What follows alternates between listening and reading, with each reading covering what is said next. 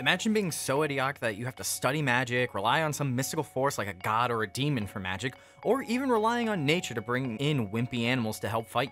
Not me though, I'm an Artificer, the newest class in D&D. This class is the builder of the group. You know in those Batman cartoons where he literally had the answer to every situation in his tool belt? That's his class. Instead of channeling magic through a wand or a gem, the Artificer casts magic through building shit super fast in the heat of battle. I'm using air quotes here because technically, their magic isn't real magic. So unlike sorcerers who shoot acid out of their hands, Artificers quickly brew a bottle of the stuff and yeet it in the enemy's face. This class is super flavorful, like a delicious dinner that you want to keep eating until it hurts to even breathe. While yes, this class is considered a spellcaster, it isn't nearly as fragile and can get into the thick of it. You can wield simple weapons, wear light armor and medium armor, and have a shield. This class is crazy. At first level, you can give any item a very basic visual effect like glowing or making it look like it's moving, or even have a picture attached to it, or even a fucking 25-word text message. Getting to level 2 makes this class arguably one of the strongest early game classes in the entire game. They get what's called Infusion, where they can either replicate magic items or enhance basic items you have. So at level 2, these fuckers can have a +1 sword, +1 armor, a bag of holding, and a cap of water breathing. So essentially, a shipwreck off the coast that holds tons of valuable items is no longer a problem for this class.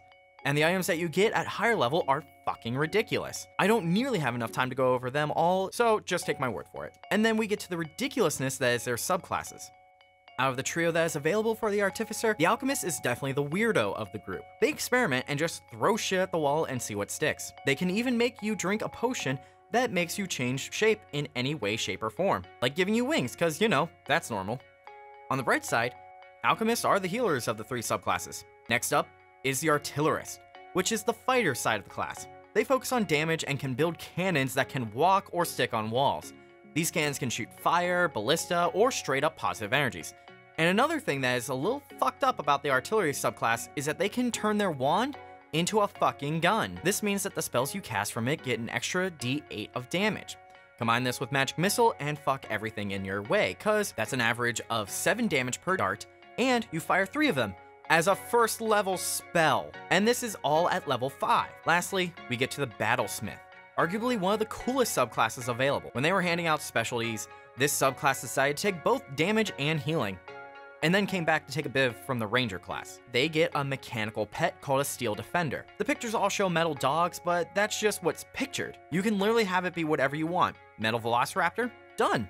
The only condition is that it has to have the same stats, and if your pet ever gets hurt, just cast a cantrip Mending to fix it, and that good boy is up for more fights. You can command this thing to attack as a bonus action, so it's not nearly as bad as the Beastmaster Ranger. Oh, and I forget that this thing has a fucking force field to protect it against melee attacks. It also automatically comes with the alert feat, so long rests are covered by just this guy. At higher levels, the good boy can either harm enemies or heal friends with an arcane jolt. This subclass seems to focus on the Steel Defender more than the Artificer itself. Honestly, you give a party of 3, and as long as each of them took one of these subclasses, they'd be able to roll up on any early game boss and stomp them. And the worst part is, they don't get weaker as they level up. They continue to grow in power. Granted, not by much, but when you're already at the near peak of power from the get-go, that little bit of growth won't really matter.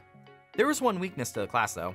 Their spells cap out at 6 level spells, so it's not like they can go around inventing wish-granting devices or a machine that when you throw a dead body into it, pops out the person back to life. So I mean, I guess that's a plus, but yeah, this class seems fun and I can't wait for my players to try to run with it and try to work in as much flavor as possible. This has been a page from the DM's Notebook on Artificer.